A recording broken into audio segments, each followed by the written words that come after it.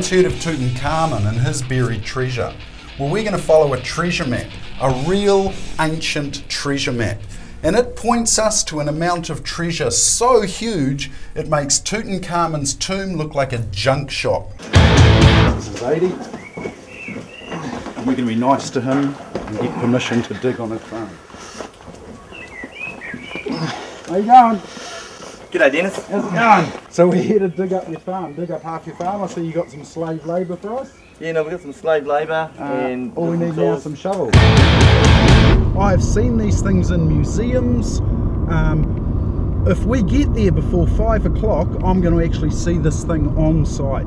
Now the quarry that was discovered in the quarry 2 or 3 hours ago, I don't know, they close at 5. If we don't get there, it's somewhere around here. If we don't get there by 5, I won't get to see this thing until 2 years away in a museum. Now presumably the fact that they wrote this map meant that they were intending to come back and get the treasure and take it back to the temple.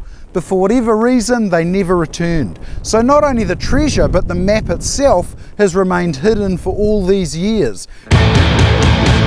Chances are if you're coming with me in the wilderness, we will have an emergency.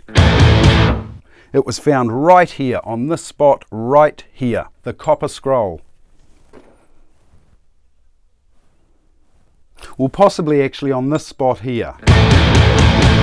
Okay, this is it. This is the copper scroll. This is the real thing. Trouble is, no one can read the bloody thing. Well, they can read it, but they can't figure out where the f it's pointing you to. If you could understand the directions, it would lead you to 65 tons of gold.